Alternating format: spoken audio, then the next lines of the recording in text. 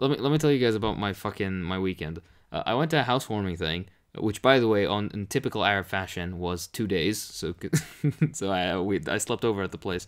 And this particular person is married, and their partner has a fucking pet parrot. Or I don't know, it's a parakeet, a fucking bird. A loud bird, yeah. They have a colorful bird. Yeah, I don't know what to describe it a colorful bird, right?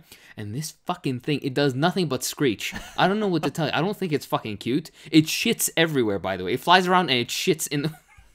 Not only this, but it has, like, of course it's a bird. It's supposed to be, you know, they have a different internal clock, right? So this thing will start screeching at fucking 5 a.m., 4 a.m., as loud as it can, and it's ear-piercing, especially inside of an enclosed space, right? And I very, very strongly considered, actually... It's so bad to say. I was gonna fucking kill that thing. I was gonna put it in the freezer or some shit. I don't know what to tell you. That thing was... Like, I get such little sleep as it is. Fuck. And now I'm forced to go to some stupid housewarming thing that I don't want to go to, and there's a stupid bird. Fuck. But yeah, no, the place was nice. I had a good time. There were lots of family and friends and people I didn't know. So I had to do the fucking, no, shake your hand, and hey, like, what do you do? All that bullshit. And then there were a bunch of kids, and then they were vaping, and then my mom was like, oh, what's this? And oh no! And they're like, oh, it's a vape. And my mom was like, what's a vape?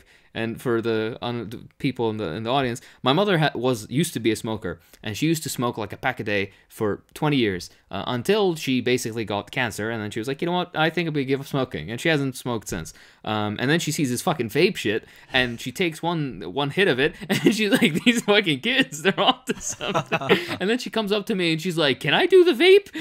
And I'm like, no, you can't do the fucking vape. What are you talking about? The science is still out on the vape. Come on, we're not sure. Okay, it's not the cancer shit, but the nicotine. All right, I'm just that. Yeah, okay. no, it is like what she did is a nightmare because like she probably hasn't smoked for years on end, and now these kids show up with like a stick, and it's like the perfect excuse. Oh my god, it's a stick. It's not an actual cigarette. It's a fucking and like USB. years upon years of not smoking just went out the fucking window. That is so depressing. Like, what the fuck did she do?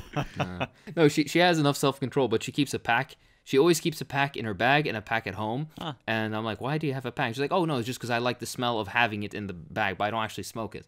And when she's nervous, she like smells the cigarettes, right? And like plays with them in her hand. Exactly. Yeah, I think you told me the story. It's a classic. Like I've seen smoker, it in plenty of uncles and aunts that no longer smoke. And like when every time I see them, like after a while, I'm afraid that they're about to light it.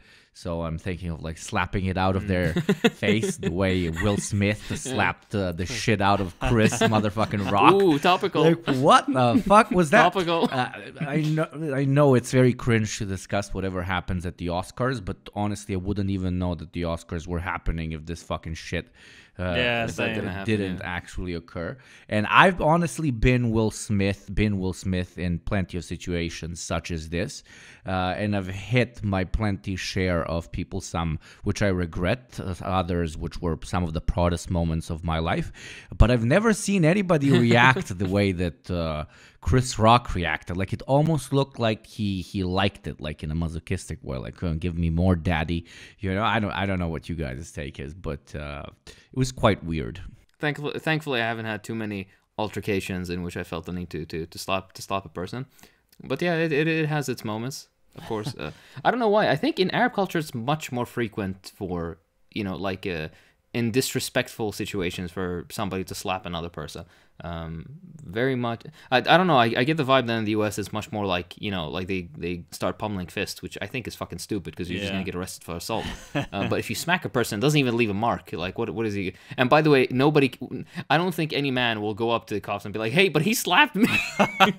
Like, he was like, oh yeah, we got in a fight, he punched me. But then you can, you know, say, you know, oh, I have a tooth missing, right? But if some guy smacked you, right, I think they'll have some sort of toxic masculinity preventing them from, you know, so you can use that to your advantage. Oh, that's my tip of the day for you know, for Americans, if you want go slap that guy. Smack. Yeah, exactly. Anyways, no, I was gonna say, bringing it back to the vaping thing, my mom was like a white woman at brunch. She was fucking doing the vape shit, and then she was like, is that pineapple? It tastes like pineapple. I was like, I don't know. It's just a strange image.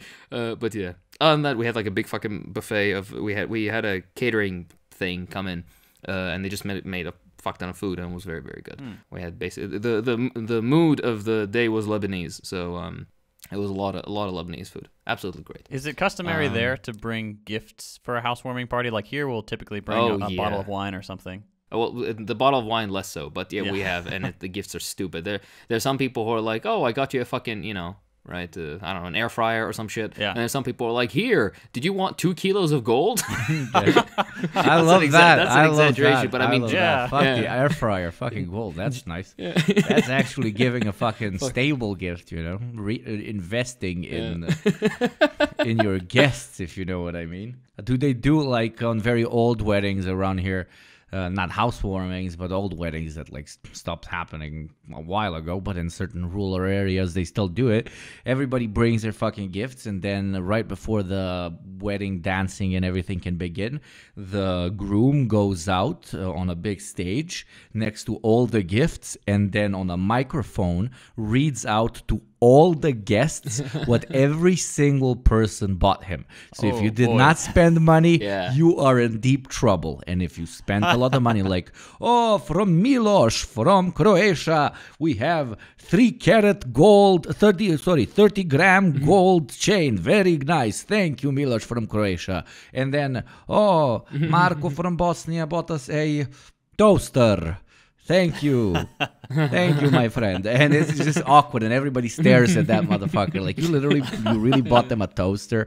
And everybody writes down lists of what they got at their wedding next to a price at that time, so that when you go to their wedding later, you buy the same value item so that it's fair.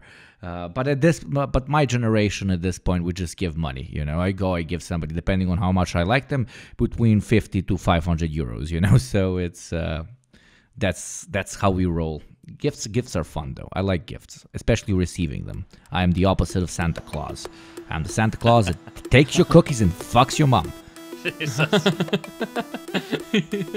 I don't like your version of Santa Claus. Your mom does though.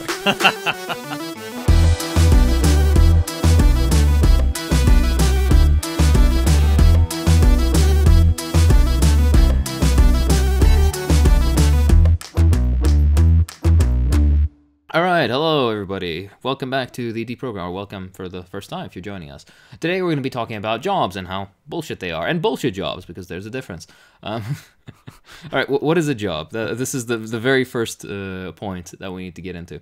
Well, a job is basically a means to an end for the vast majority of people. You work, you get a wage, and you just kind of live off of that wage. And then you do that until you're 60 and decrepit and you can't work anymore, and then you go into a sad pension that can barely cover your living expenses until you die a short and unfulfilled life. At least under capitalism. Rip. But, generic intro aside, jobs across history have had different purposes, of course. I'm not going to go into fucking hunter-gathering bullshit, but yeah, kind of. Across most of history, vast majority of people are employed within agriculture, usually local private plot or serfdom or fiefdom type agriculture, which they kind of sold produce to a local lord of a land or farmed for their own sustenance, basically.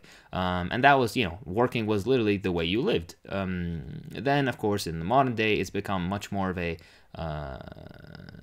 what is it called? Hedja, we say in Arabic. Oh, fuck. It's become more of a, like a curse. That's a way. That's not the exact word I'm thinking, but it was work more or less as a curse, because the vast majority of people aren't doing what they want to be doing. They're doing it just to live.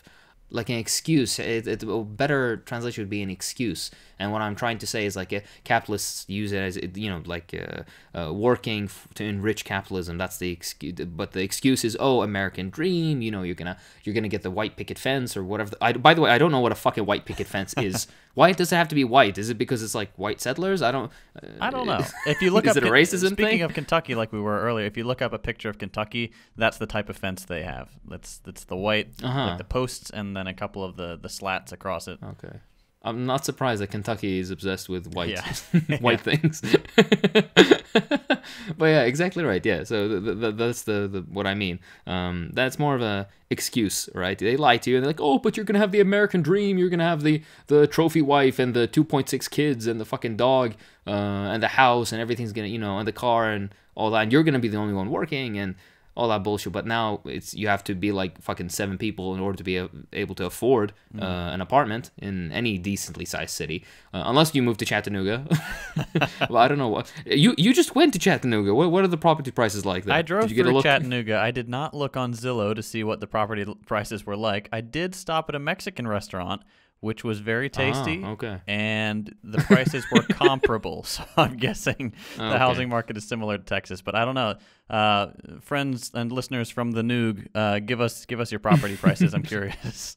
And there's surprisingly many, actually, because everybody kept spamming us. Why the fuck did my favorite podcaster just randomly start talking about my relatively small hometown? They were so weirded out. It's pretty cool. And now it probably feels even more meta to them. If we ever do a live show, a live Deprogram show, we'll do it in Chattanooga. Live in Chattanooga. Hell yeah. Live in Chattanooga. Chatting in the Noog. That still feels like a fucking racial slur. I'm sorry. Oh, fuck. Anyways, moving the American dream bullshit aside, we're going to talk about all this more in depth. Of course, the last thing that just to mention is the mythology of work, particularly in the United States, or the idea of the Protestant work ethic, which, by the way, they mention about, the United States developed and reached this high, this height, this shining city of a hill status because of the Protestant work ethic, conveniently ignoring the tens of millions of black slaves that were brought over into the basically, that's where all that wealth came from. Okay, there was a work ethic. I'm not so sure about the Protestant part.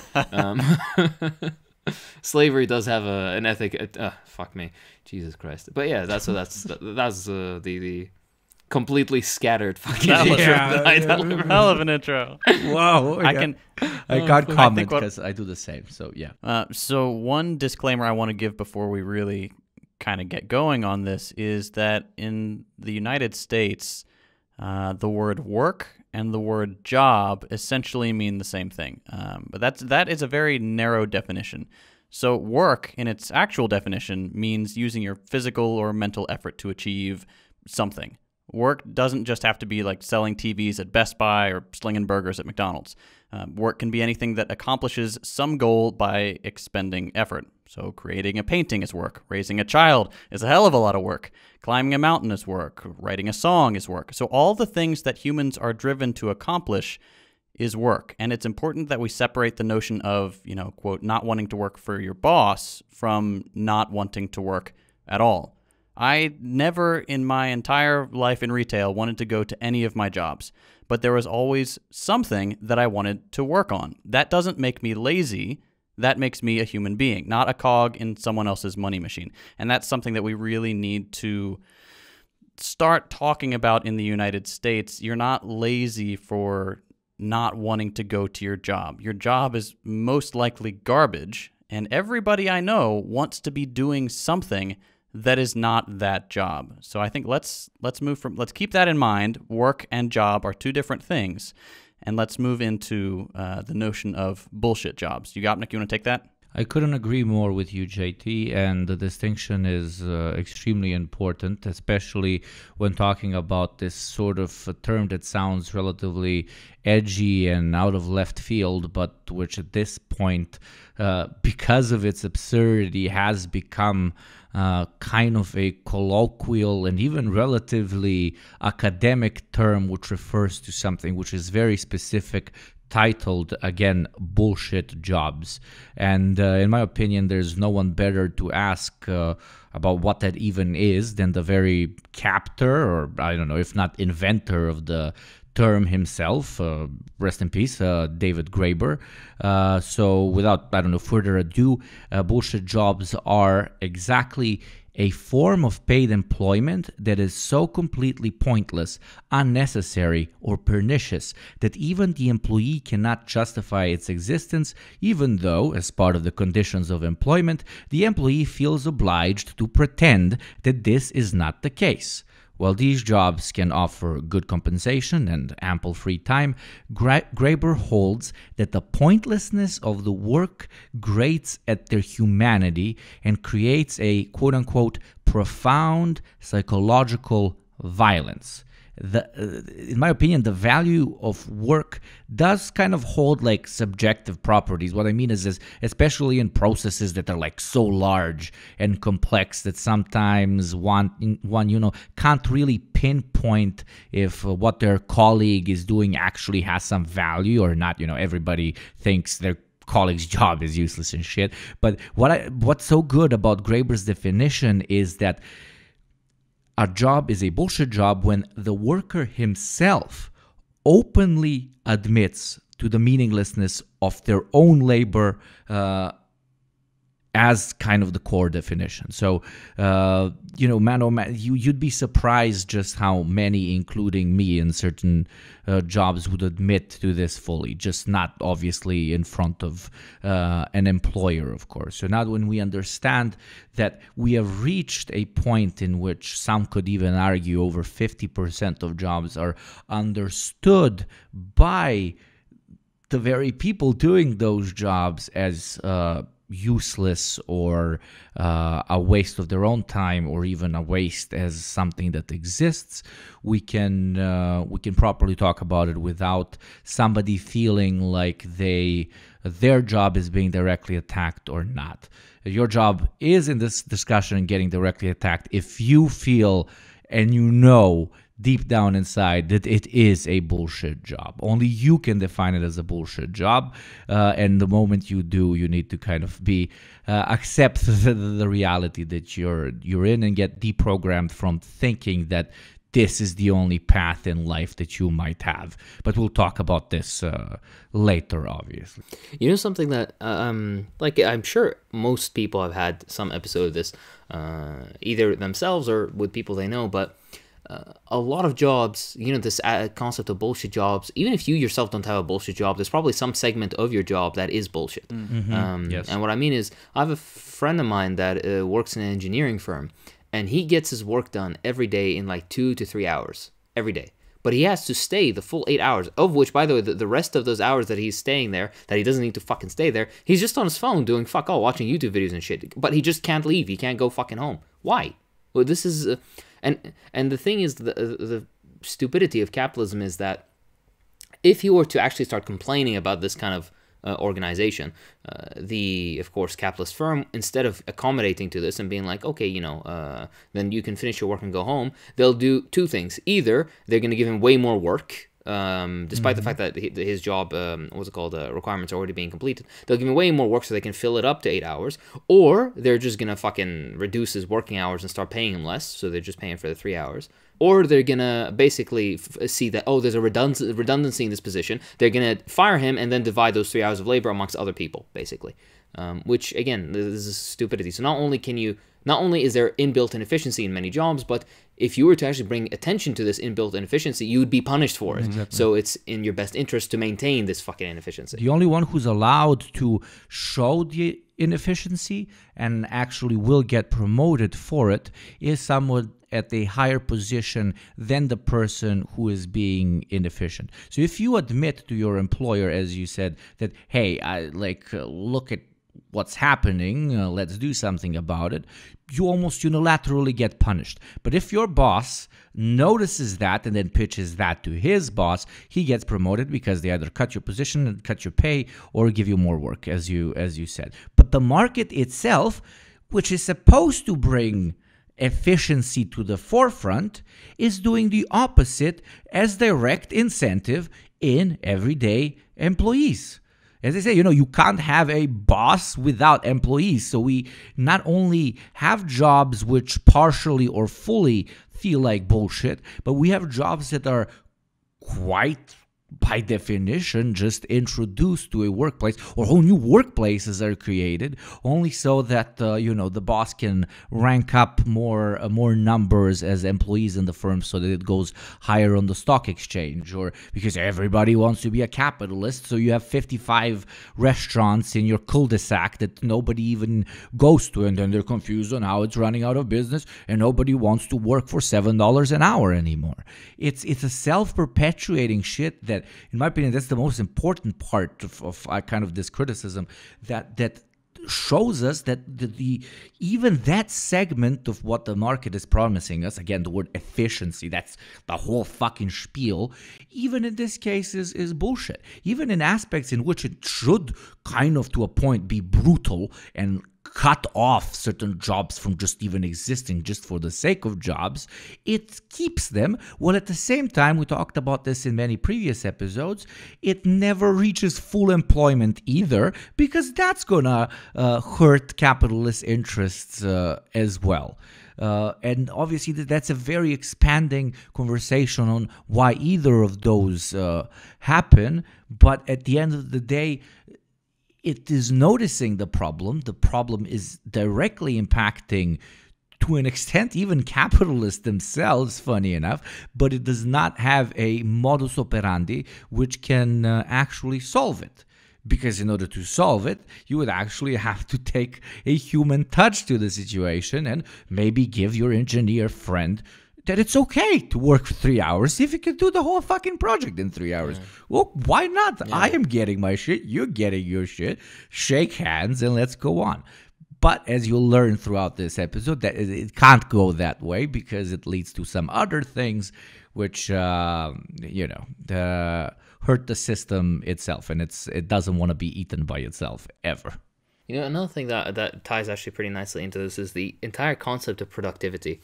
And of course, at the end of the day, productivity within an economy is, of course, very important, because,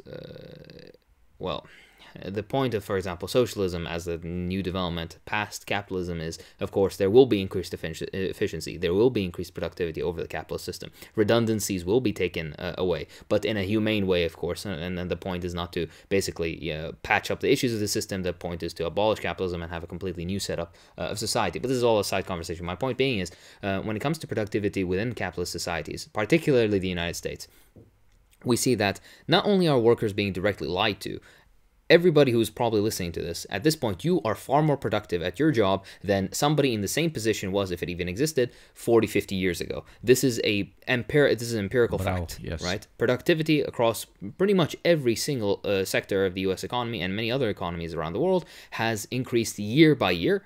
But wages, particularly in the United States, have remained stagnant since the 70s. So what this means is that you are doing maybe 3, 4, 5, 8, 10 times the job somebody that was doing 50 years ago, but you're being paid the same as that guy was, if not even worse, because inflation, of course, affects this entire thing.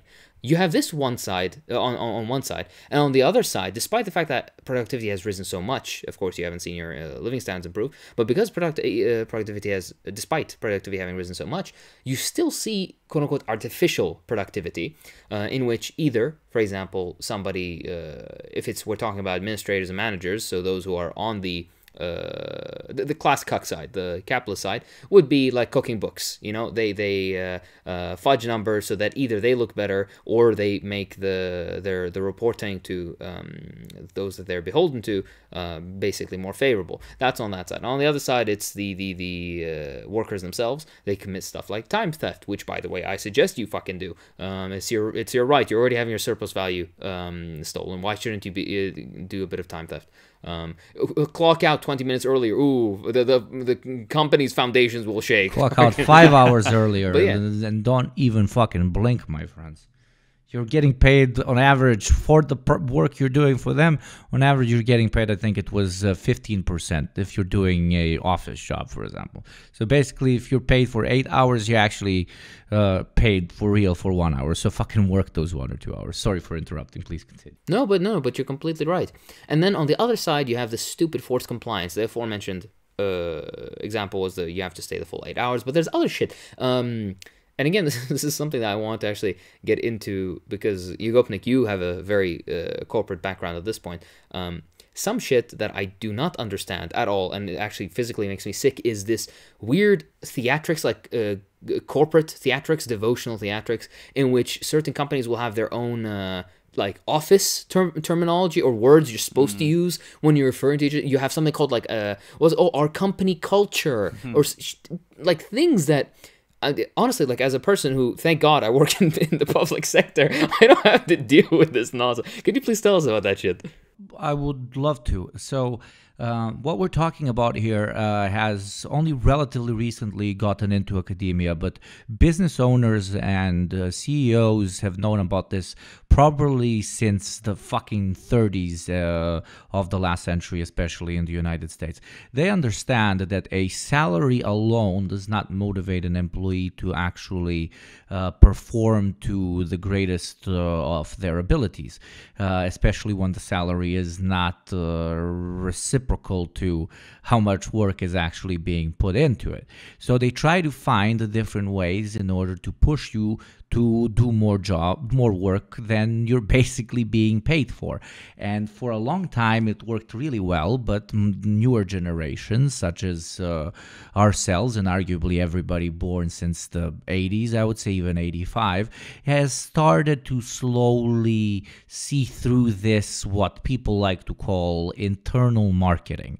So you do not only market a product outwards to potential buyers.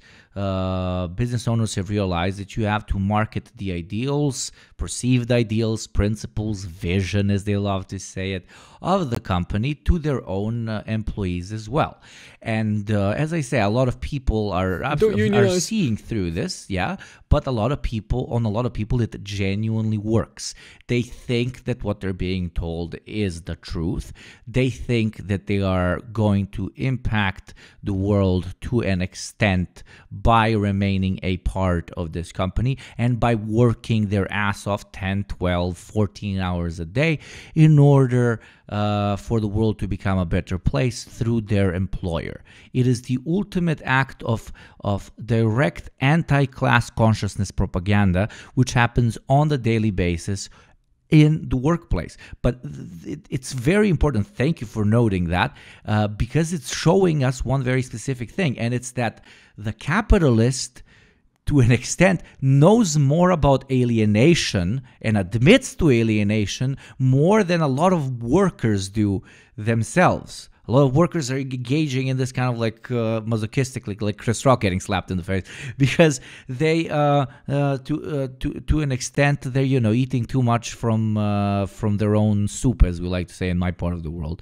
They're believing the bullshit that has been served to them for so long that when they see someone else, I don't know if you guys noticed this, but a non-class conscious person engaging in a conversation about their employer with a class conscious person which is talking shit about their employer usually leads to sparks flying. They're like, aren't you thankful for your job?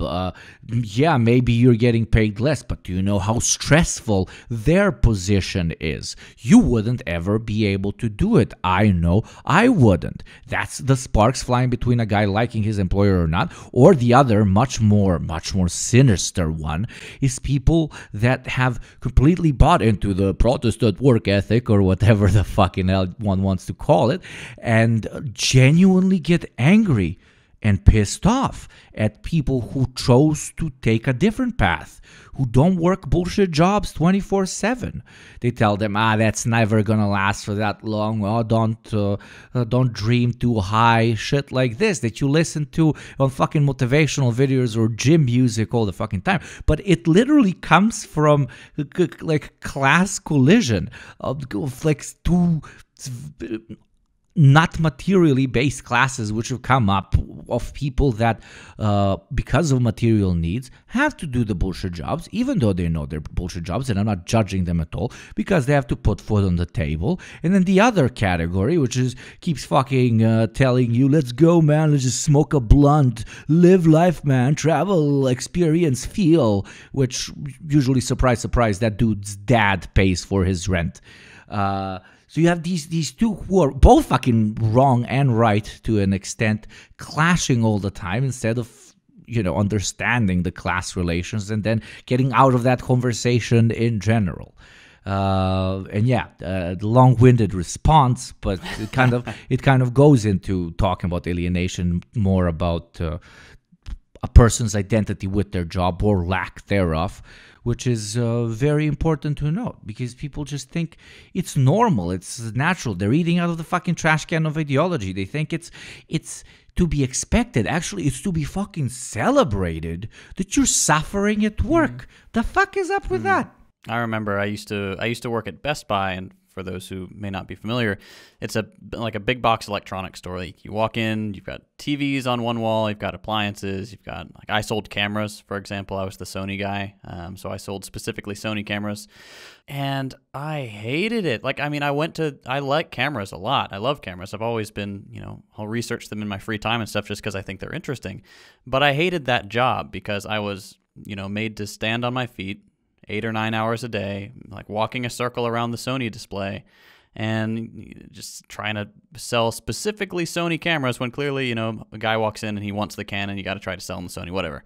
But we had this employee that came from another store. She was transferred, and she was the exact opposite. She loved trying to, climb the ladder and stuff, and she would like follow the managers around like a lost puppy, and she would come and talk to us about how we're not doing the best we can do and stuff, and we should cheer up, and we should smile and be friendly to the customers and stuff. And I'm like, look, I'm doing my job here.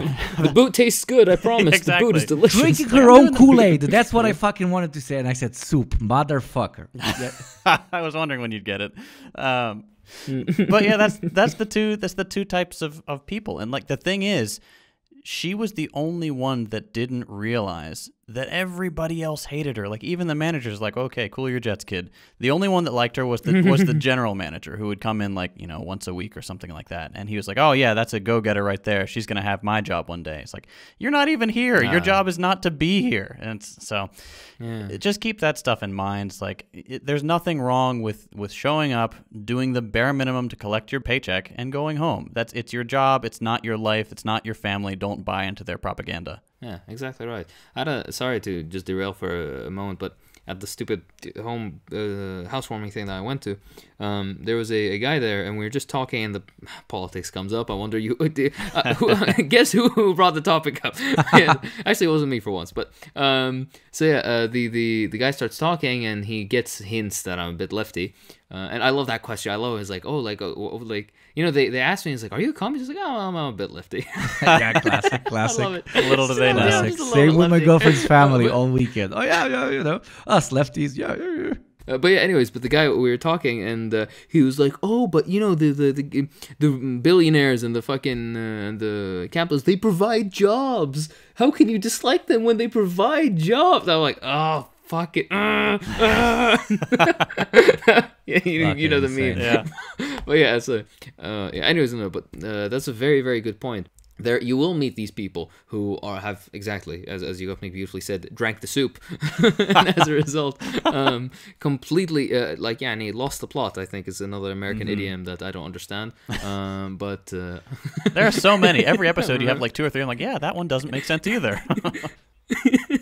I remember somebody at the drinking game that Yugopnik said. Yeah. Somebody on the subreddit made a fucking bingo card with the drinking game thing. Oh fuck, I don't know. You guys know what I'm trying to say. But anyways, my point being is that these people who have completely bought into this stuff, and as a result, I don't know, either they become completely disillusioned with it eventually, or they keep basically being this class cuck, if you allow me, and until they realize that there is no future in this way of thinking. Sometimes some people can't be saved. But my point being, that's what JT said very beautifully, is that your life is your own. You should never make your job your life, because even if you're doing something you love, as something you absolutely adore in a capitalist system, it's set up so that even if you absolutely loved something, they'll make you hate it because of how hard they'll work you and how little they'll expect to pay you because, oh, you love doing this, right? So it should be a reward in and of itself that you're working within this shit.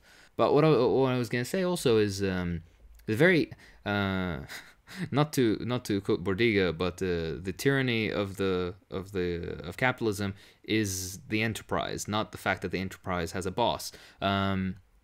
The very structure of the capitalist enterprise, or any office, everything that under capitalism is inherently autocratic. It is a completely top-down structure with absolutely no democratic say or participation. You come, you do what you're supposed to, like a military barrack, and then you fuck off. If you don't like it, then you can leave. And very few instances, from like for example in the United States, and a few countries where workers' rights are a bit better, you can have a union that can kind of improve your rights. But at the end of the day, most of the power, vast majority of it, lays with the employer, with the capitalist.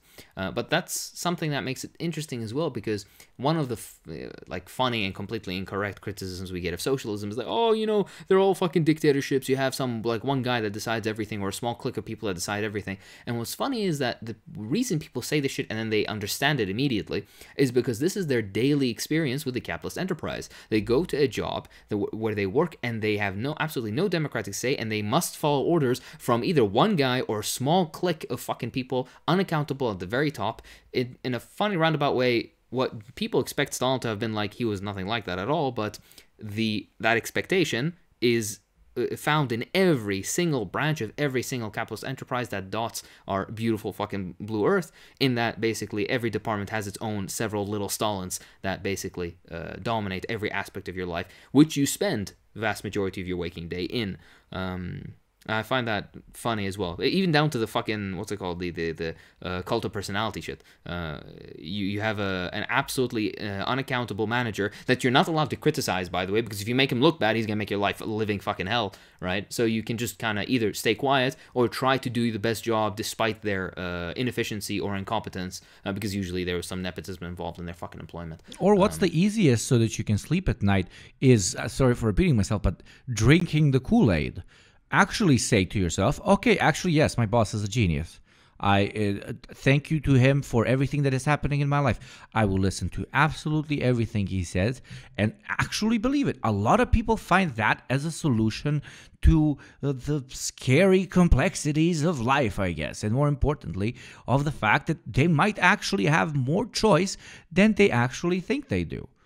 And it works. It works for plenty of people. That's why class consciousness is so difficult to instill in some, and yet others have quote-unquote a rebellious spirit, and it's much easier to instill in them. No, everybody has the rebellious spirit, just some have had more of it punched the fuck out of them and are now corporate drones. But every corporate drone, remember, was once a beautiful human being which had to explain to itself why it's wasting every day fucking typing in this Excel sheet.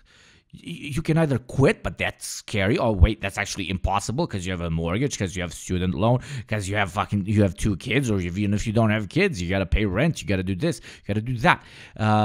And your only other option is to completely fall in line and follow, or exist in this limbo where probably majority of our older listeners, oh my god, now a lot of them are going to cringe. By older, I mean those who are not still in high school or college. So yes, if you're 23, you're old. But no, all the listeners that are working are probably there. Like, they have class consciousness. Hopefully they're members of organizations. Hopefully they're agitating on a daily basis or weekly or whatever. But they also have to eat bread. And it's okay if you want to wear the fucking nice Nikes for $3.99 or the fucking whatever. That's not the goddamn point. The point is making sure that, you know, the spirit doesn't fade. Don't selling out isn't about making a buck. Selling out is no longer thinking alternatives are possible.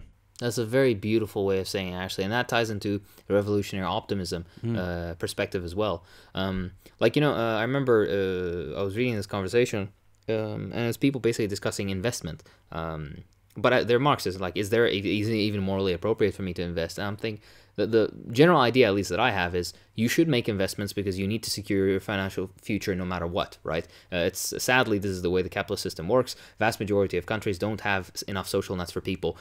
So if you need to make investments, then make investments. The best case scenario is that socialism happens, and then in the end it doesn't fucking matter because afterwards everything will be guaranteed. A job and your employment and healthcare and education, everything that is important to you in life will already have been guaranteed if we achieve socialism. And if at the very worst, you're gonna have a somewhat of a cushion that you can rely on if shit hits the fan. Right. Of course, best case scenario. Yeah, best case scenario is that capitalism completely crumbles and socialism arises, and then fuck the investments. Right. Please, yeah, expropriate. Yeah, you've seen the video of what's his name of Chavez, and he was like, "What is that? It's a private business, sir. Expropriate it." it's a completely taken out of context fucking video, but yeah, it's hilarious. Well, yeah, God, what an absolute fucking Chad. You always like dig out like the jewels from the bottom of the ocean. Like, I don't know, JT, if you agree, but shit that I've forgotten from like eons past. And this fucking boomer in the body of, I'm not going to say his age, is just like fucking just throwing them at me. I explain it, I don't know, JT, I explain it to my, like I explain your boomerism to the fact that you actually have a life, unlike me. But I explain his boomerism that he's, I am doctor, I am very busy all the time, look at phone at work. So he doesn't check out the new memes, and then like 2 weeks later he like shares something to the listeners. We have our own Discord where we chat, just the three of us. We also have one with patrons, but the one where the three of us chat, he sends us like a meme, and me and JT are writing like ha ha ha, even though like between each other through like telepathy we're like, dude, you're like 3 weeks old, like 3 weeks old, like are you gonna tell me now that Kim Kardashian said that you should get a job? Oh, so original. Yeah. Savage. I'm a boomer. Emotional damage. There you go. That's a boomer me too. That was a compliment, my friend. Everybody who knows about the newest memes has mental illness. Respectfully, sorry to people with mental illness for comparing you to memesters. Oh fuck. But yeah, with all that beautiful information, thank you. I was gonna mention something that I wondered if we can all kind of give examples from our lives about, which was bullshit jobs. Not that we've worked, but every instance wherever you've worked, there's somebody that in some position that was a bullshit job. I'm wondering what examples you had. I can start with my example, which is fucking administrative bloat in medicine, in medical systems. And if you're a nurse or even like a technician or whatever, and especially in the United States, you'd know what I mean by by administrative bloat. For some reason, at this point we've reached, even though healthcare has become even more advanced, we have all these people who are like desk job office stuff, basically, right? Who sit and God knows what they do, like scheduling shit and making spreadsheets of like income or not income, what's it called, like the local economy of particular clinics. But the thing that doesn't make sense is for a vast majority of particularly national healthcare systems, it doesn't matter how much something costs. They're just gonna pay for it and they think about it afterwards, right? They'll get it from the state on credit if they need to. So it makes absolutely no sense. And then you talk to them, you're like, what do you do?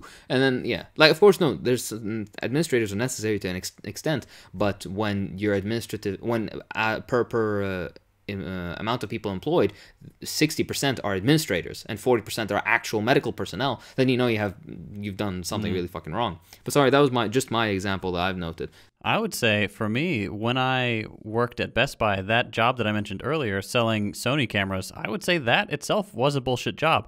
And it's interesting because like Sony makes good cameras. And if I were working at like some Sony store, which I don't know if that's a thing, just selling those cameras, then I would say, yeah, that's a fine, reasonable job. It makes sense for someone to go there, shop for a Sony camera. I know a lot about them. I sell them to the person. There you go. It's easy. But the specific context in which I was selling those cameras was a little pointless, I would say, because Sony made an agreement, as did Canon, as did Nikon, as did Samsung, to have displays in particular Best Buy stores to have their products and have a product expert for each of those brands in the store. And the whole job description of each of those experts was to sell specifically that one thing. And the thing about that is someone comes to Best Buy and they go back to the camera section and they see Canon and Sony and Nikon and Pentax and Olympus and all these other camera brands all put together, and yet here are these three competing camera experts like me, the Sony guy, the Canon guy is right there too, the Nikon guy is right there too, and our job is to convince the dude who walked in that they actually want my camera. They want this brand of camera because this brand of camera is the best. Exactly, yeah. And that was what we did day in and day out. And we were all friends. And we're like, yeah, I don't care what they buy. Like, I want to tell them that, yeah, that Nikon's right for their job. They're shooting sports. They need the faster frame rate. Sony doesn't have that, whatever. This is all, several years ago now. Don't get mad at me, Sony fanboys. I know the new cameras are good. But it was just so pointless because when the manager would come by and ask me, it's like, hey, we need coverage in printers. I'm like, I don't know printers. That's not my job description. And the Sony guy is going to get pissed at me if I go over to printers because they'll come in and do checks to make sure you're not going anywhere else. And so the whole time I was basically a captive in this, 20 by 10 strip of Best Buy, walking a circle around the cameras and polishing the lens case that's been polished 3 times that day already for 8 or 9 hours a day. And that was the entirety of my existence there. And that, to me, that's a bullshit job if I've ever seen one. Hell to the yeah. I would rather work 1,000 night shifts and fondle 1,000 old man nutsacks than have to have done what you did. I salute you for your service. Thank you for your sacrifice. Oh God! You deserve a pension after this shit. I was so happy the day I walked out of there. It was awful. As you should. I can imagine. It goes back to what we were talking about before. The insane inefficiency there is self-evident. I mean, the need for a camera expert is there, but separating them based on different brands just ends up confusing the customer when they're bombarded by 3 different perspectives, which are in a way directly lying to them because they want more attention on the brand that they're representing. It's just they already had people that know a lot about cameras, and somehow they screwed up how to even properly expropriate their labor, and that happens absolutely all the time. In my case of bullshit jobs or sections of jobs that were bullshit are pretty much too many to count. But one that two come to mind as kind of peak examples that might surprise people, and that's when you're working with massive budgets and when you're working with very specific targets that you need to hit. Reporting becomes a very big section of your job. So yes, actually executing a plan is important, but then showing what happened, analyzing and explaining why it happened the way it did to your superiors is important so that they can decide what next steps need to be made. So reporting at one point at the beginning, was 20% of my job, and then at one point it became 60 at this particular company that I worked at. And a few, 6 to 7 months pass by, and the guys from, the central office come by to visit, and we need to show them our we need to take all 6 monthly reports that we've made and turn it into a big, it's not quarterly, but for big report for 2 quarters, everything that's happened in the 6 months. So we can brag about the good shit, say, oh, this was bad, etc., etc. But I thought that presentation is going to last for 5 minutes because they've already been receiving the reports, 60% of my work, on a monthly basis. I go up there without even a presentation, start explaining to them from the perspective, as you've seen this, as you've seen that, we need to do this. And they're like, seen what? And I'm like, you guys, you're Mike, right? I CC you every month. I send you the reports. No. We have those reports sent from everywhere, but they're so that we can have a backlog and check if something needs to be checked later on when we see very, very bad results or very positive shit. So basically, I realized that 60% of what I was doing was just in case they themselves need to pin things on me when their superior comes and tells them, yo, why is this quarter like results down by 5 to 6%? They never looked at them, took the information, then told me, yo, do this better or do that better because I have more experience. They just wanted to have them there as security against me for when somebody's telling them that their job is not being done well. And that right there, just fucking like my eyes went back to the back of my head. I wanted to turn into one of those like fucking dudes on those old videos that destroys a printer like in the middle of the office and throws one of those big blocked screens. Like, you know how many hours of my life were spent in those like fucking BI and that software that does that shit and gathers that. It's fucking nightmare. That's number one. And number two, much quicker one, our boss, we actually had a pretty decent manager for one of the places I worked at, as decent as a manager can be, because, you know, she protected our, not our rights, but our interests more than that of the employer. Yes, some managers exist like that or like that, and hopefully those listening to the podcast, which happen to me, managers are the same, but don't do it too much, because what happened to the lady? She got fired, like obviously.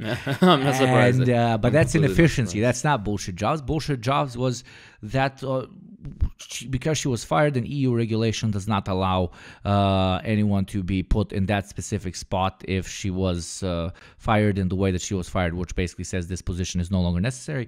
So they had to wait 6 months before getting a new manager. Obviously, after 6 months, they got a very shitty corporate piece of shit. But the 6-month performance was excellent. The second that guy walked in, down by 20%, down by 25%, down by 30%, because he was very controlling. There was no freedom of expression, no creativity, etc., etc. So everything went into the sinker. And his job was the definition of a bullshit job. Just somebody there, a boss, so that there can be a boss, because I don't know, that's how we do it. That's how our parents did it. That's why we'll do it. The way Americans circumcise their boys. It's not religion, but my dick looks like this, so my son's dick's gonna look like this. That was yeah, great. Oh, Jesus, sorry, my brain just does that sometimes. But yeah, I was gonna say that's a very, very good point, Yugopnik. I was gonna add about the manager getting fired thing. Isn't that so lovely? Isn't that like when so much research has been done on worker efficiency and productivity being directly tied to their happiness, both subjectively and objectively measured in a workplace. And a good manager is the key to this shit. But they see something that they don't like, and they want to control more than they want their efficiency and profit, even sometimes, which is incredibly stupid. But again, the market finds the fucking market always solves every issue, right? And in this case, having a nice manager means, she gets fired, and instead you get some dipshit that doesn't know his head from his ass, but is controlling enough. He's Mr. fucking, he's little Napoleon in the office space by the water cooler. Yeah, classic. And did you guys have water coolers, by the way? Is that a real thing in offices? Yeah. Oh yeah. Yep. Yeah. What else, how else are you gonna spend your time? Like if you're not doing work, you're gonna, like, every once in a while, every hour or so, you get up to walk to the water fountain, you nod at 3 people, you fill up your water bottle, you walk back to your desk, you log back in, and then you pretend to work for another hour. Exactly. Make some coffee that takes a bit longer, but Balkan people are ahead of the curve as always. Chain smoke. Nobody by law can tell you cannot have a smoke break. So you just chain smoke and you smoke for 4 hours out on the balcony. And there's always the group of the smokers, which are all obviously the cool kids that like gather, and then they're against like the kids that don't smoke. And depending on if the boss is a smoker or non-smoker, you will notice in every team there's more smokers or less smokers, because a lot of them are social smokers and want to suck the boss's vajayjay or penis, and therefore smoke so they can spend more time with them, or smoke less so they can spend more time with them. With that said, I had another interesting topic. God, we can launch into this for like an hour, but we can, I guess, limit ourselves a bit. Something I hate, and this is kind of like in the past, 10 years maybe, it's kind of popped off, as the kids say, which is side hustle bullshit. Oh, God. For those who are unaware, and not Americans, they probably know, but people who aren't in the know about American slang. No, that was such a Such a polite burn. Oh my god. I didn't intend it to be that way, but sure, why not? It was. Oh my god. Oh yeah, please continue. It was so organic, like it came out of from your heart. You know, it was. The anti-Americanism came from my heart. I wonder why. Yeah, that was really funny. Sorry, I couldn't help myself. I just think I spilled out. Like, it's fine. It's fine. I had to. But yeah. Anyways, what I'm trying to say is, for those who don't know what a side hustle is in English, what it means is you have a second job or a secondary job, basically, on top of your actual regular employment. That's supposed to be, a passion-driven job that you work really hard on to kind of get it off the ground to make secondary income. That would suddenly, if you work hard enough and you fucking suck the mythology cock, the dragon dildo behind the guitar enough, then you're gonna get to a point in which you can make the secondary income your primary income, and that's just kind of how you live. Then you're gonna be your own boss who can just decide whatever they want to do. You're gonna drive the Lamborghini and have the fucking all that bullshit. That's the general image of it, the popular image of it. And what I find hilarious about this is, at first, it started as a sort of pseudo-entrepreneurial thing. By the way, I fucking hate that word, both to spell it and also entrepreneur-shit. Entrepreneurs. Call entrepreneurs entrepreneur-shits. That is my pitch to the world. I will fucking patent that fucking term. Yes, please continue. Yeah. We made the joke earlier, but whenever somebody tells you that they're entrepreneur, they're just telling you they're unemployed. That's what that means. But anyways, there's nothing wrong with being unemployed unless you're an entrepreneur. Then that person needs to be smacked. Then you're an entrepreneur. But anyways, it first started some pseudo-entrepreneurial nonsense that, you can get secondary income and you can kind of improve your living standard that way. But slowly, it started to morph into this kind of, you want to have the absolute basic, living conditions. You want to just make barely scrape by. Then you should work a full-time, 40-hour-a-week job. Plus, you should do fucking Ubering on the side, or, I don't know, work on Fiverr, or start up an MLM, not the good MLM. I mean the multi-level marketing bullshit. Herbalife, is that the American one? That's the one. Yep. That's the one I've heard of. It's supplements or something. I don't know what's with you fucking Americans. Jesus Christ. We have a lot of supplements here. Yeah. Oh my god. But yeah, the general. What I'm trying to get at is I hate the concept. I just hate. Why can't people just enjoy life? Why can't somebody decide? You know what? I just want to take a nap for an hour. Why does everything have to be work? Why? Well, I think it's become so ingrained in our consciousness that that's the way things are. Like, how many times have you been asked, my American comrades, what do you do? Like, if you're at a party, what's the first question? Oh, what do you do?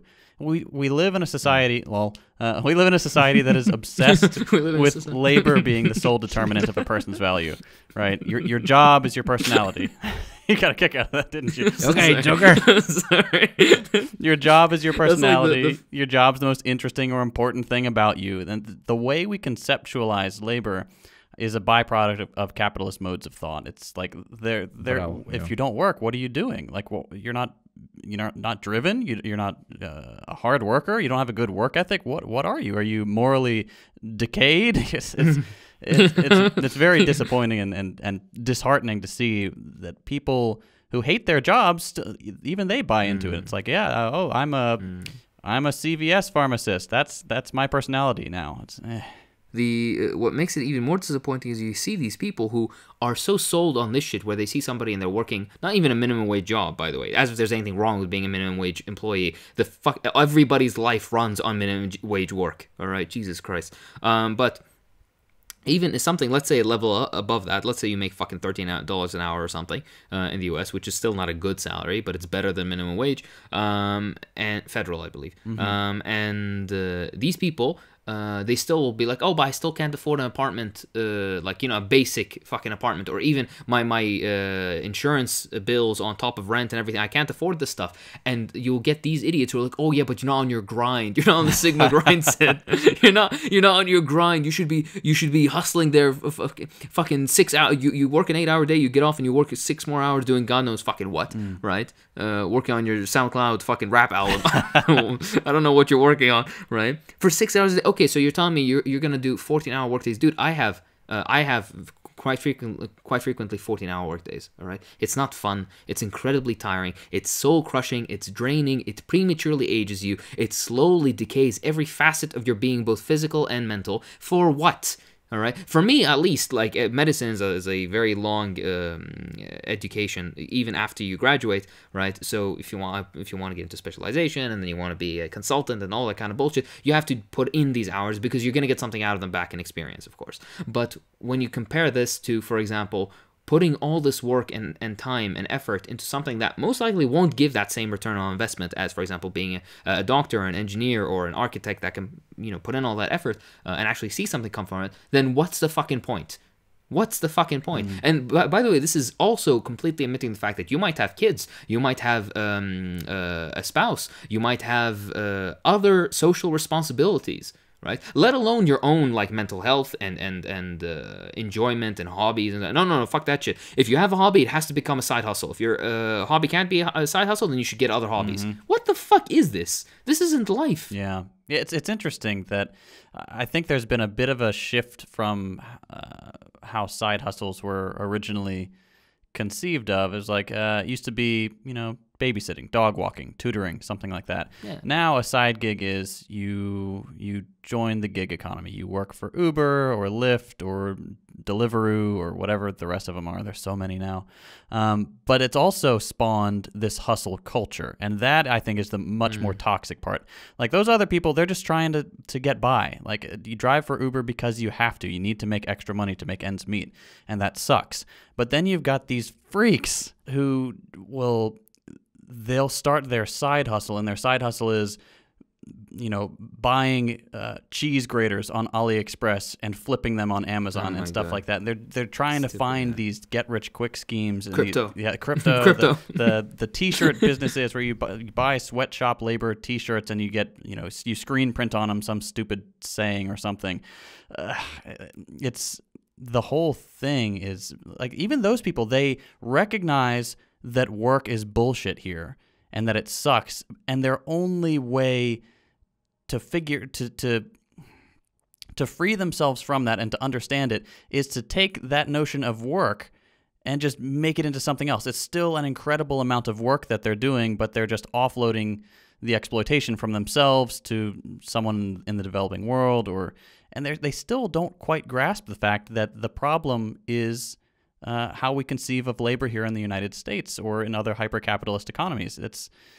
It's very strange. It's very dystopian to see, and I really hope that trend kind of dies with Gen Z. I hope they're able to kill it for good. I mean, I doubt it. The tendency is less money contained in more hands and more money contained in less hands.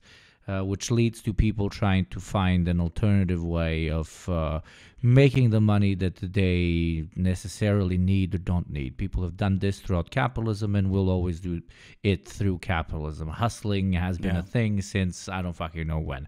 But as you guys have said, the problem here is that now hustling has become something that if you don't do, you are lazy. Something that people can point at you and tell you, we've come to that sort of level where if you do not work for 12 to 14 hours and you dare say that the economy is shit, that the system is shit, etc., you're just offloading your problems on someone else. You are just finding excuses for why you're not doing this, mate. I don't know why I'm British now, but it's we went level by level. First, we were like, okay, they're fucking me at work, but I'll be able to buy a house. Then, no longer a house, they're fucking me at work, I can buy a car. And now, they're fucking me at work, everything is on fucking credit. I need to pay off all those credits, so I need to work for 11, 12 hours. As I've talked about previously, the YouTube, subclasses, and you see someone else who refuses to do that, and objectively is pointing out the systemic issues which are forcing people into doing that, and that's why he doesn't want to buy into that shit and actually do it.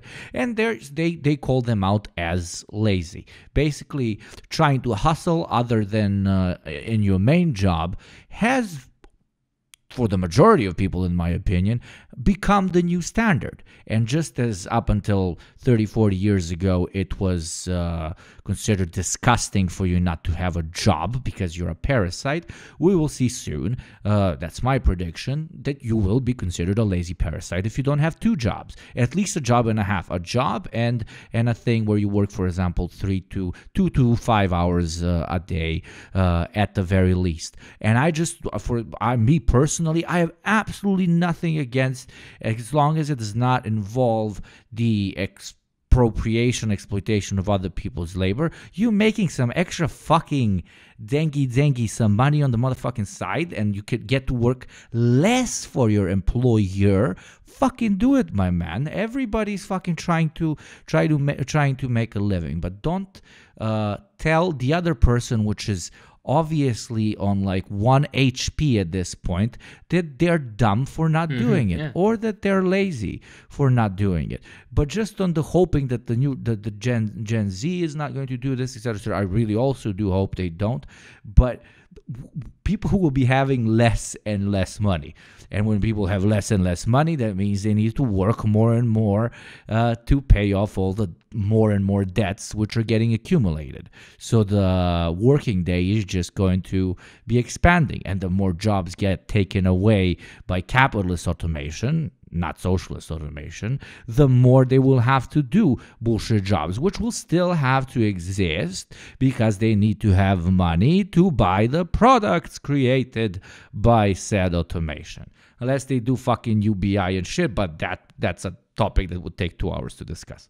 Exactly right. And I think something that a good point to kind of tie all this together, of course, is exactly like you opening said, it's not the perception like, oh, everybody will expect you to be lazy if you don't work those 2 jobs or whatever, but it'll be the necessity out of basic economic necessity. You won't be able to afford a decent living standard if you don't do this. And I've seen this in my daily life also, by the way, amongst physicians, amongst my fucking self, man. Jesus Christ, if I didn't have any sort of side income, I would my quality of life would be drastically reduced. Yeah. As if it's any decent anymore. I work fucking 15 hours a fucking day sometimes. But I mean, like, it would be even worse than you know, alhamdulillah for everything. But I'm just saying, and this goes for across just wanna professions. Three dudes that like arguably have 3 jobs at the same time are telling you that the hustle shit is a ripoff unless you're making some good money. So it's not the 3 random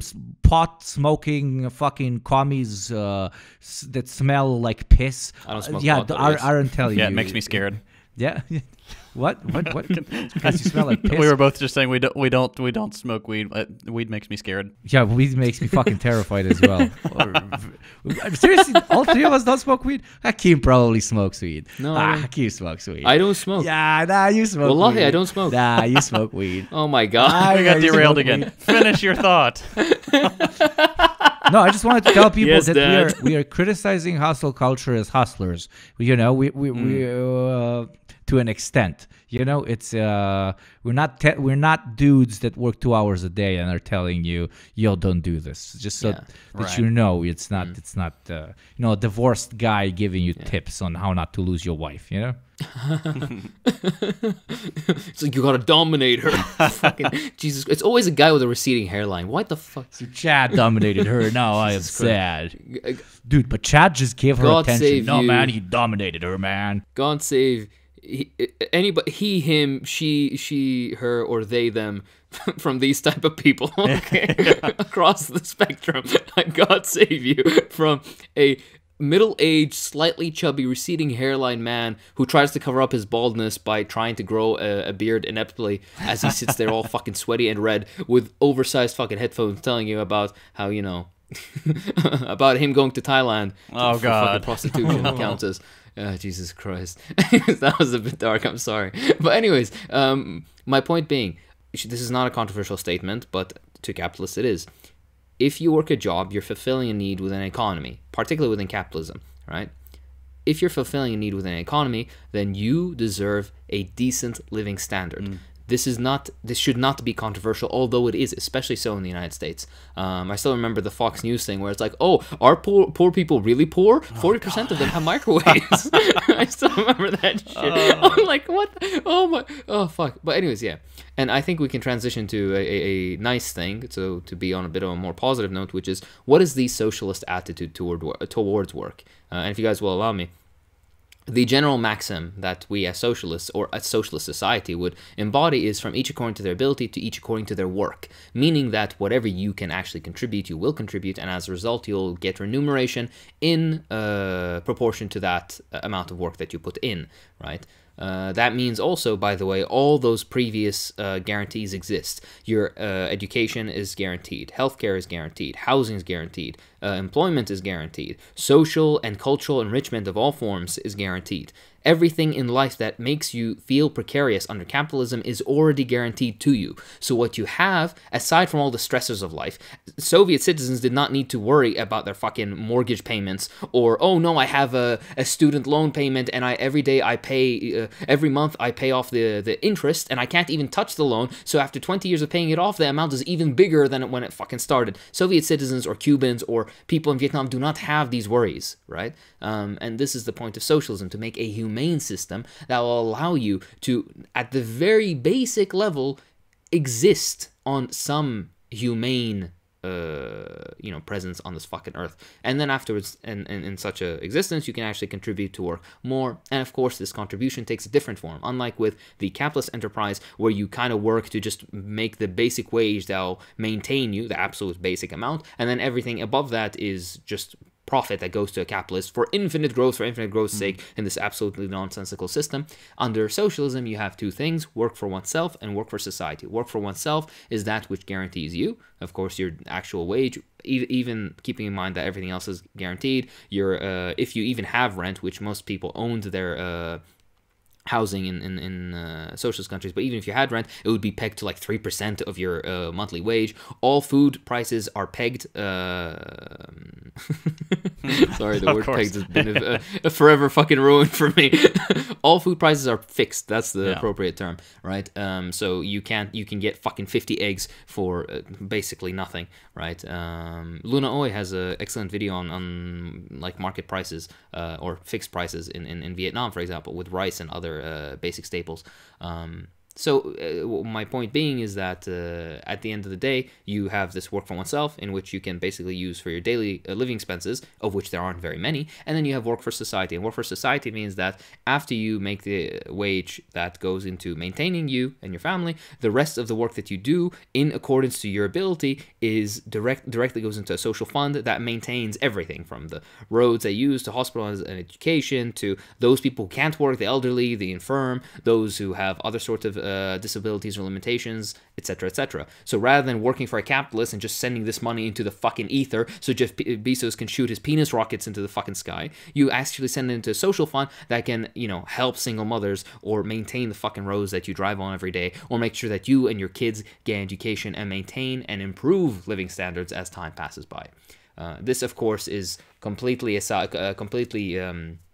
in contrast to capitalist attitudes towards work, which are built on, as I mentioned, infinite growth for infinite growth's sake, unaccountable wealth hoarding to the tunes of fucking, again, to use the Richard Wolff's saying, wealth that would make even the pharaohs blush, right? Inequality forcibly built into the system, so that as time progresses, not only do you see your living standards get worse, but you see physically the amount of wealth is concentrated in smaller and smaller hands.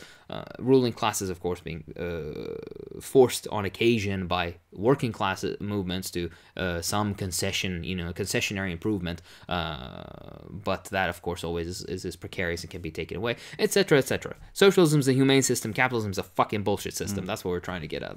Yeah, and good TLDR. And in the context, but in the context of bullshit jobs that we discussed previously, they will inadvertently no longer exist because they are spawned by the necessity of the market to keep itself alive. Therefore, the jobs which will take their place for those which will be employed will be jobs more in line with the actual needs of both workers in their, what I like to call labor expression, meaning in what they're actually good at and what they actually want to do with their life and where they actually find their passions, instead of in positions of infinite pen pushers for the sake of just keeping the ball rolling for no particular reason. And yes, one can criticize, and it would be good criticism of, for example, the Soviet Union very often engaging in a similar policy of coming up with jobs just so that we can, on paper, say that we are 100% employed, etc., etc. But we need to remember this was in direct competition with capitalist states, which were also trying to sell you the idea that they are bigger worker paradises than the Soviet Union, which defined itself as a worker paradise. So in a true socialist system, the work that exists and the work which is fulfilled is cleared from a bullshit job, because a socialist system itself, ironically as compared to a capitalist one, will not tolerate the inefficiency of said bullshit job even existing there in the first place. And I think one thing that we should really keep in mind is that, you know, it's all well and good to talk about once we achieve socialism, but even now, like today, in the United States or other, you know, very capitalist societies, we've already seen experiments with shorter work weeks around the world. Like New Zealand, Spain, and Iceland are three big examples on where the work week was reduced to 4 days and 35 hours instead of 5 days and 40 hours or whatever they have, without a reduction in pay, which is critical. And can you guess what happened in those experiments? The world died. They all died. Societal collapse. Civil war, right? The Jews. Yes, something about the Jews. Debunked. Right, the Jews. Something. The Jews did it. And then the blacks and this joined is why the I Jews. never ask you people to guess things. And then Look, the erectile Muslims. dysfunction And then the worst, was the Slavs. Erectile They dysfunction. had sex with their wives, right? Sex with their wives. Jesus Christ. Yes, Exactly. sex with their wives. It's always the sex with the wives thing. Wow, you guys, you did it. You guessed all the things. That was every single thing that happened in those scientific studies. Those all happened. Yes. No. Quality of life went way up. Go on. Quality of life went way up. Burnout vanished, and productivity wasn't really affected. Why? Because people just aren't productive for 8 hours a day. Productivity, productivity increased in several of the studies. Actually, Exactly. It's a waste of time just, you know, locking people in a cubicle. Most jobs really only require a few hours of work, and the rest of our time is spent like pretending that we're working because we aren't allowed to leave. And to put that in fairly scientific terms, productivity has a diminishing returns curve. That means each hour you spend at work is less productive. Once you've sent your 5 emails for the day and filed that report, what is the point of sticking around? Everything after that point is wasted time. It's useless. It's not making the business any money. It's not improving the worker's life. So what is the point of holding people captive? It controls. That's controls. It keeps people as, you know, willing little cogs or unwilling little cogs in the machine, and they're exhausted, and then they have to get up and do it again because they have no alternative. And a worker who works a shorter work week will get ideas. Yeah, honestly. Exactly. Much bigger ones. And even if you're sitting here listening and saying to yourself, no, actually 8 hours is more than enough for me. I actually enjoy 8 hours. I finish my stuff maybe a bit earlier, but then I get to be extra productive for my employer or something. Well, my friend, a 5 or a 4 hour work day, even in that case, you would be able to be a class cock, which you seem to be enjoying for 4 hours for your employer. But then the other 4 hours, no, I'm not about to pitch you hustling after I criticize hustling, but you might actually be able to invest it in things that you're passionate about that don't necessarily exist as quote-unquote jobs or experiences in capitalism. Do your music, do your art, do your sports, do your... Go press olives. Whatever, yeah, press olives. Have sex with Jim. He's looking at you from the other cubicle all the goddamn time. Okay, you have a wife and he has a wife, but it's okay. Include the wives. The wives also look at each other all the time. It's perfect. So it's just I love that you went there. but not exactly. It's a no lose situation. I can't agree with JT more with this proposition, even inside of the capitalist structure, because it doesn't even hurt the people who enjoy, which I don't believe there's many of them, but who enjoy being overworked. You'll just be able to do more work with Jim, you know? You can go to the gym with Jim, and then afterwards you can have him give you a gym job. A gym job sounds like, okay, I'm not even gonna. The image that it gives me is very. It's like he uses his scrotum as goggles on top of your face. That's what a gym job sounds like to me. I don't know why. That's the image I get. Jim seems like that kind of guy. Isn't that just getting teabagged? Is it? I don't know what. Yeah, you're putting on your testes on a guy's face all the time, or a girl, or anybody. This is going to spawn fan art. Yeah, that's. Oh, I please, yes. Oh God, no. there aren't enough lewds of Lenin. Okay, please. Oh God. Oh God, I'm sorry. One disclaimer that I think is worth mentioning here at the end is that when we talk about working less, a lot of Americans will kind of have a knee-jerk response to that. It's like, whoa, that's lazy. That's what are you talking about? You want to destroy? Do you work 14 hours in the mine? Yeah. Do you send your kids to get fucking pneumoconiosis, to get black lung, and then fucking die at the tender age of 22? My favorite. You seem pretty lazy to me. My favorite. What do you mean I will have to work for less than 8 hours a day? That means I will have to see my wife more.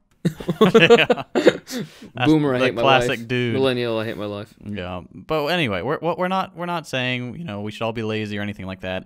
This isn't about getting back to some primitive way of life without the technological and social advancement we have Return today. to monkey. Yeah, we're not returning to monkey. It's about taking stock of all the time that we're wasting. Just the taking stock of all the time going straight down the drain for no good reason other than stopping the current unjust system from falling apart.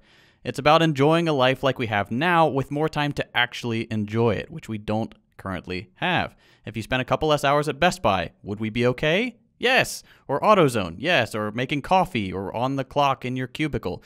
Like, sure, GDP could go down a bit.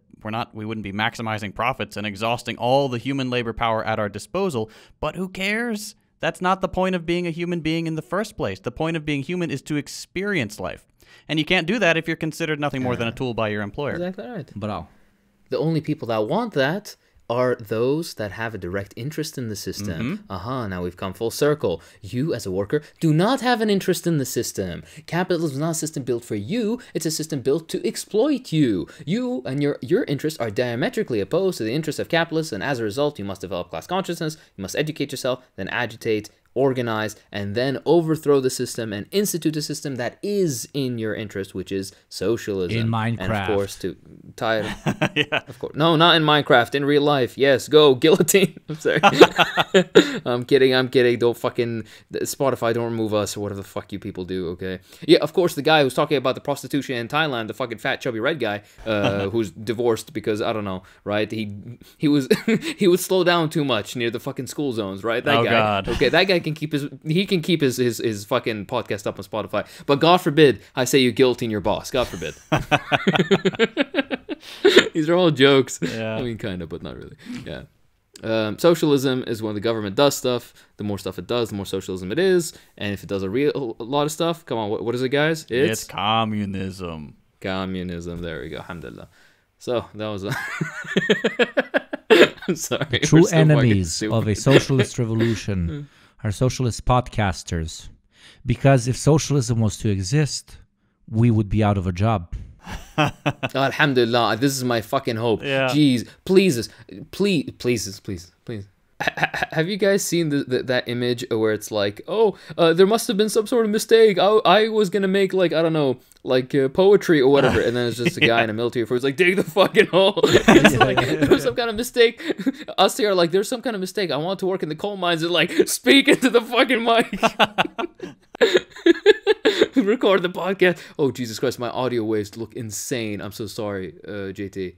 That little last period, that was all yelling. Oh God! All right, well, you'll manage. Yeah, I'll be fine. The end goal, be all of when the state owns everything and it becomes communism, is to eventually, through the advancement of technology and the destruction of hierarchy, create a world in which what, kids? Jobs are an option. I just like, because for people that's very important to understand that it will take a lot of labor and work and the jobs to establish that sort of world.